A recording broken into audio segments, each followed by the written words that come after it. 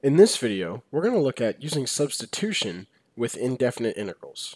Okay, so when I say substitution, usually the name that we like to kind of refer to this as is U-Substitution, because what we're going to end up doing is using this variable u to make substitutions inside of our integral to make it easier to integrate. All right, so what we have given here for our prompt is we want to rewrite the given integral using various substitutions. And this is the integral that we have here. The integral of x times root x squared plus 1, all with respect to x. All right? So with each part of the question, there are three of them. Part C is hidden down below the screen right now. So what we're doing is we're finding u as a function of x that allows us to rewrite the integral as shown. Okay? So we have this original integral that we started with, right? And then we have this that we want to make it look like. Okay, so let's look at the difference between this and this, or kind of like what we may suspect to be our function u of x. All right, well, what I see is inside of our radical here, we have this x squared being replaced by this u. So that leads me to believe that in this first question, that we let our u equal x squared. Okay, so let's see where that leads us. And so whenever we're looking for a u, just kind of before we get too far into this process, whenever we're looking for a u, we're going to look for arguments of trig functions, radicands, powers, or like if we have e to some power, we're going to use that power maybe as our u, or something like that. Okay, like the inner function of a composition of functions usually is kind of what we're looking for. So that's kind of what we did here by picking this u, right? We picked some piece of the inner side of a composition with a square root function. Okay, so here if we let u equal x squared, in order to use U-Substitution, we first have to pick our u, right? But then what we have to do after that is find our du, because we essentially want to be able to integrate with respect to u, right? And that's what this du allows us to do. We're integrating all this with respect to u, so we have to find our differential with respect to u, right? Well then, let's go back and use that definition of a differential that we learned a couple chapters ago at this point. And what that tells us is that if u is some function of x, then what we have is that the differential u equals the derivative of our function f, so f prime of x, times the differential of x, right? So we have is du equals f prime of x times dx. All right, so let's attribute that to what we have here.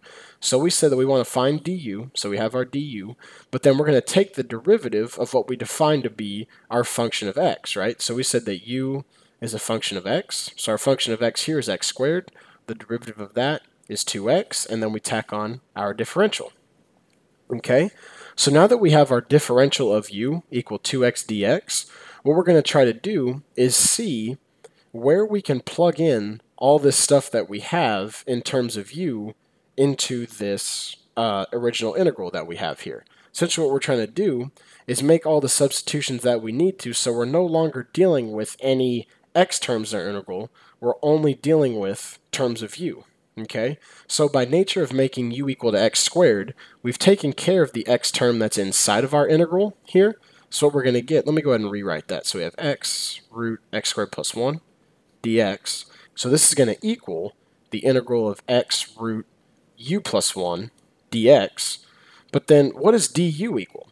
Well, du equals something times x times dx. But we have a factor x and a factor dx right here, right? But what happens to this 2? Well, since we don't need it inside of our integral to make this substitution to say that du equals 2x, what we're essentially going to do is we're going to divide both sides by this constant multiple of 2, and we're going to get that du over 2 equals x dx. So then essentially what we have is by plugging in something into our differential in terms of u over 2 in for x dx, what this integral is going to turn into is the square root of u plus 1 times du over 2, this differential of u over 2, right? Well then, since this over 2 is again a constant multiple of du, we can use that to rewrite this as 1/2 root u plus 1 with respect to u, right? So all we did was we essentially just kind of split up this du over 2 into the fact that it's du over 1 times 1/2, and du over 1 is just du, right? So here we have du at the end that's left, and then we just put the 1/2 in front of our square root because that's just kind of standard notation and usage of coefficients, right? We put it in front of, or scalar multiples as we put it in front of our function, right? Well, then we see that we had our original thing right here equals this thing that we started, or that we wanted it to look like, right? 1/2 square root of u plus 1 with respect to u. So if we let u equal x squared, we get that du equals 2x dx, and we get the correct substitution in terms of u that we wanted when we started the problem. So we're all good there, right? That takes care of part A. Let's look at part B. So in part B, we see that the transformation going from x to u is that this thing has taken the form of u. Okay? So let's kind of use that same thinking that we did over here to kind of make a guess that let's let u equal x squared plus 1 and see what happens when we find the differential with respect, or the differential of u, and we'll see kind of how that plugs in and how that works with respect to all this stuff. Okay? So again, we have u as a function of x, so du, using the definition of the differential, is that du is f prime of x dx, or this is the same as saying the derivative of this is again just 2x dx, and this is du. So again, we look at what substitutions we can make inside of our original integral to try and make it look like this. Well, we've made our u substitution already by picking our u, right? Well then again, what we see is that dx and x are the only factors of du that we really need in order to substitute this. So since du is 2 times x times dx, what we're going to do is divide both sides by 2 again to say that du divided by 2 is the same as saying x dx, and now, since we have all of our factors in place, we can make substitutions of this original integral in terms of x using these various plugins right here of du of u and du over 2. All right, so let's look at how this kind of transforms. So x times root x squared plus 1 dx is going to equal the integral of x root u dx, right? Just by plugging in just our u at this point, right? We plugged in u for x squared plus 1. Well, now let's see what happens when we plug in for x dx. Well, what that changes it to is the integral of the square root of u times du over 2, like we saw again in the previous example. And then so we know that we can change that to say 1/2 root u du. All right, so we had this that we started with this, and we want it to look like this. We got it to look like what we want it to look like. So if we let u equal x squared plus 1, we get the desired integral in terms of u that we wanted. So we're all good there. This whole kind of substituting in steps right here that I did here and I also did over here, I'm doing it just to kind of illustrate what we're substituting in for what. You don't have to necessarily substitute it in piece by piece. We could, essentially, as you get better with this, you're going to want to start jumping from this to this step, or you may start jumping from this to this step right here. I don't know why this pen is skipping. Let me fix that. There we go. So you may start jumping straight to here once you start seeing the patterns over and over again, or you may start going here then to get to here. Either way, it's fine. What I'm doing there is kind of showing all the pieces of the substitution in there, because this is a new process that we're learning, right, of how to integrate different functions that are defined kind of weird. So I wanted to show what substitutions get made where, kind of why we're making them, and how we're doing them. Okay? So we've done part A and part B. Let's look at what part C tells us. Part C tells us we want to translate that original integral with respect to x into just an integral that gives us u squared du. This one's going to be kind of interesting. So in order to make this substitution work, let's do a little bit of brainstorming. Since we changed the entire integral of, or with respect to x, into something with respect to u, right? Like this function u squared, let's think about what happens if we take the entire integrand to be our u, like u equals this function of x right here.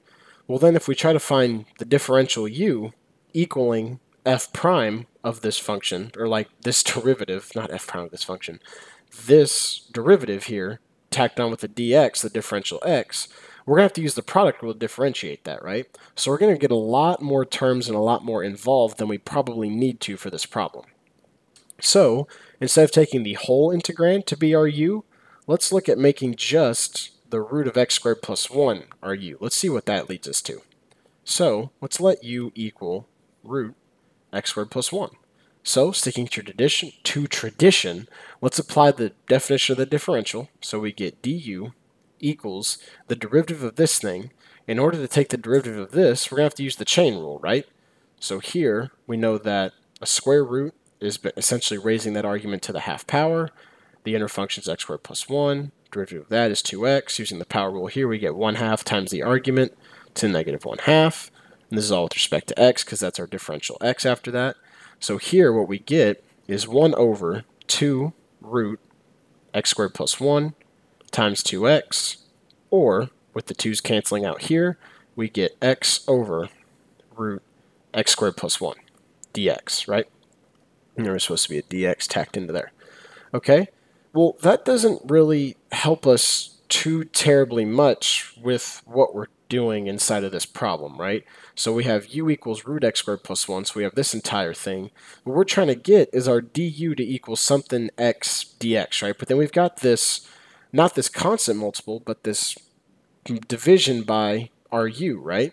So maybe let's try a different approach here. Let's try something like manipulating our function u and its respective function of x. Let's try squaring both sides and see what happens there. So if we square both sides, we're going to get u squared equals x squared plus 1, right? Just kind of by using some algebraic properties of squaring both sides there. So we get u squared equals x squared plus 1. So now in order to try to find du in this type of situation here, what we're going to have to do is, originally what we had was u equals a function of x, right? Well, now we have a function of u equaling a function of x. So we can't really apply the definition of the differential to this right away, but what we can do is let some dummy variable equal our function of u, right? So we have z equals u squared. So if z is a function of u, then applying the definition of the differential, we have that dz equals 2u du. So which is this, we have, say, the function is g of u. So dz equals g prime of u du. So what we did here was, instead of applying the definition of the differential to just our u equals a function of x, because we had a function in terms of u, we had to allocate some other variable to hold this function of u, and then apply the definition of the differential to it, right? Because this z is a function of u, so we can apply the definition of the differential to it. But then, what do we see here? But we have a u and a du, right? Well, we said our u is root x squared plus 1, and then our du is x over root x squared plus 1 dx, right?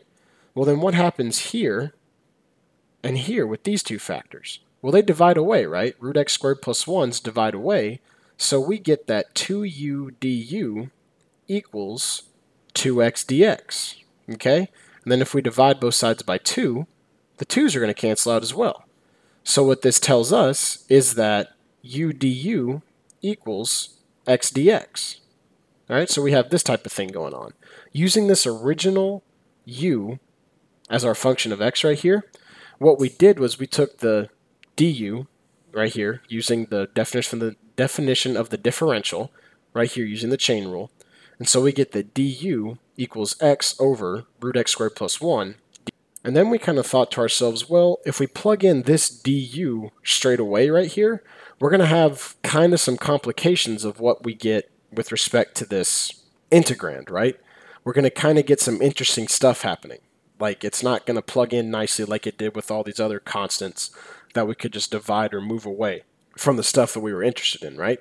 So instead, what we did was we looked at a way to maybe kind of manipulate this du a little bit to give us a much nicer substitution. So what we did was we squared both sides and got this stuff. So we have z as a function of u, applied the definition of the differential to this thing, to where we got dz equals 2u du, and then we used what we had from earlier, right? We knew that u was still root x squared plus 1, and du was still all this stuff, right? So what that gives us is, when we cancel out these factors of root x squared plus 1 over inside of here, and then divide away these factors of 2, we get that x dx is just u du. So if we make this original substitution here of u equaling root x squared plus 1, what this original integral is going to change into is doing this whole step-by-step substitution that I've done in the previous couple of pieces. We get that x u dx right there just by substituting in u for our square root function. And then we know that x dx here is going to be equal to u du, right?